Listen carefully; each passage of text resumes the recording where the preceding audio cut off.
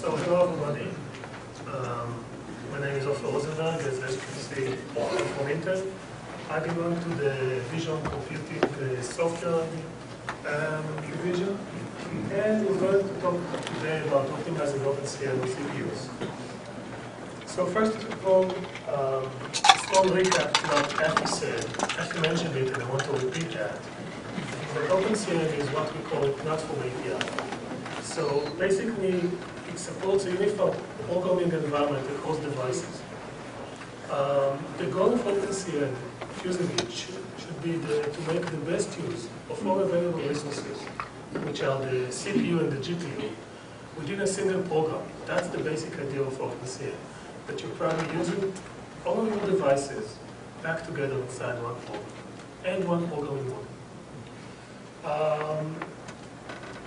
And we want to mention that Intel is coming up with a new generation of processors, which we call the new generation. We call the graphics layer, we call them processor graphics, because they bring a new level of integration between CPUs and GPUs. This is already coming from, starting from SIGGRAPH. So what's the challenge today of actually using multi-core CPUs? How many of you are programming CPUs today, trying to utilize multi-cores and vector units? So it's a problematic issue to try and unleash the power of the CPU, because you have to exploit the multi-core, and then you have to exploit the fact that you have SSE registers, which are not easily accessible. So OpenCL is a great framework to harness this power within the CPU. First of all, it's very intuitive, as Afi explained to you. To write the program in OpenCL, it spans across your device. And it unleashes the performance of CPU by using multi-cores and utilizing your vector units without the need to write special code which targets the vector units. And, as I'm going to show you, actually the results can become very close to hand-tuned code. Okay? So you keep within your C language.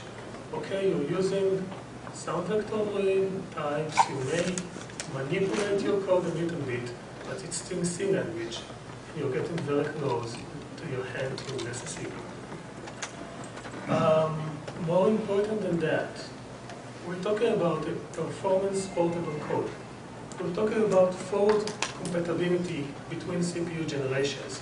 When the CPU comes with a new ISA, if your code comes in OpenCL, it automatically compiles for the new ISA. For example, we're going to have AVX, the code compiles for AVX. And there will be the next ISA, the code will be able to compile to that. So this is what we call forward compatibility. In addition, we aspire to have compatibility between devices. Okay, it's aspiring because you need to keep in mind that OpenCL is a rather new thing. We have implementations in the market that need to become more mature to enable actually this compatibility between devices. So let's have a view of how OpenCL is actually mapping out Core i7. So this is part of the spec. This comes from OpenCL platform model, as Afi showed you.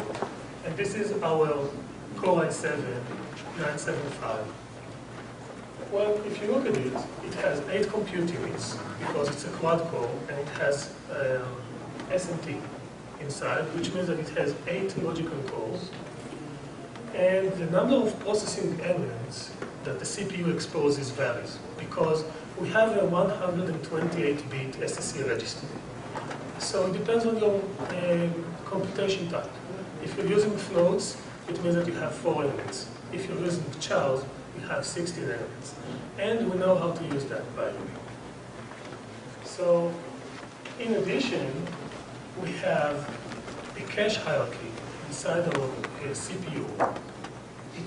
It doesn't appear, it's not part of the programming model in OpenCL, but I'm going to touch it briefly and show you actually how using the caches that we have inside the CPU is actually helping you to move from C to OpenCL in a much lighter and easier way.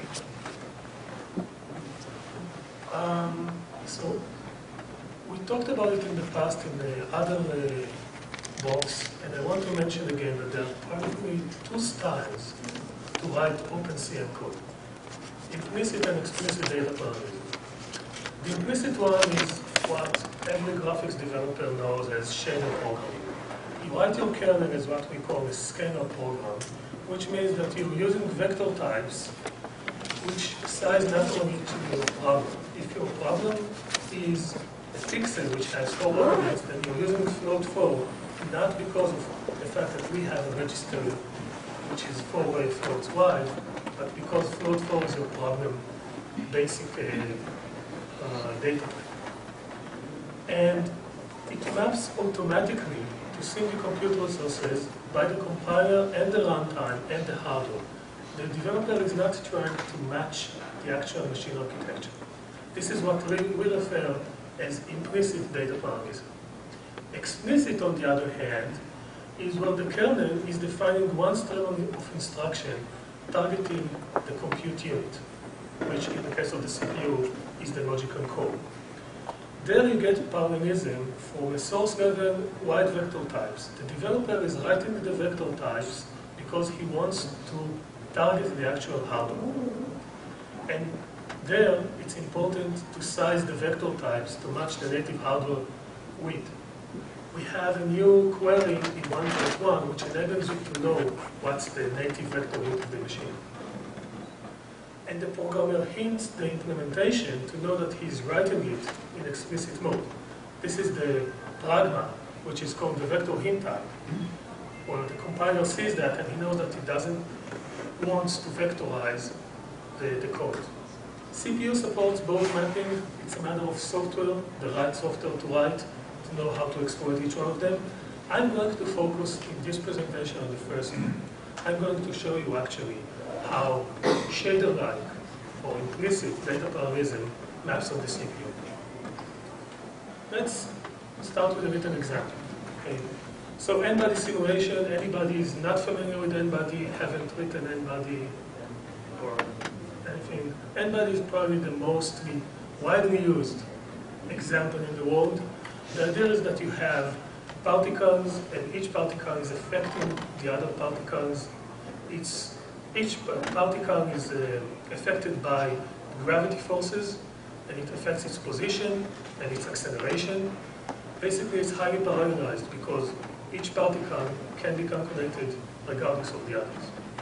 So each step, you actually need to go through all of the particles in the system, and for each one of them to calculate the influence of the rest of these particles on this specific one.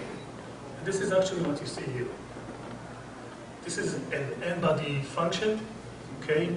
You have an outer loop, which goes on all of the particles, and inside you have an inner loop, which calculates the influence of all of the bodies on this specific body that you're calculating right now, and then you're updating the position and the velocity. As simple as that. This is a C program, okay? As I mentioned earlier, one of the problems when you go and write this code, it doesn't span across your cores unless you explicitly do that. And it doesn't utilize your vector units unless you're writing it in SSE or in OpenMP and any other methods. Okay. Now let's see how to convert it to OpenCL. So first of all, we need to replace the headers. Okay. It's a very slight and delicate change. Okay. We had buffers. We're keeping the buffers, but now we're just adding the global before them because they come from the global address space. And if you recall, I'm writing my kernel for one point in my data range. So this outer loop here, I don't need it anymore. It's replaced by getting the index. And this is the kernel. This is the change. I have a kernel specifying one body, and this is the entire change. And as I mentioned earlier, the fact that we have caches, actually I'm not using local memory here at all, because on the CPU, you're not required to use local memory.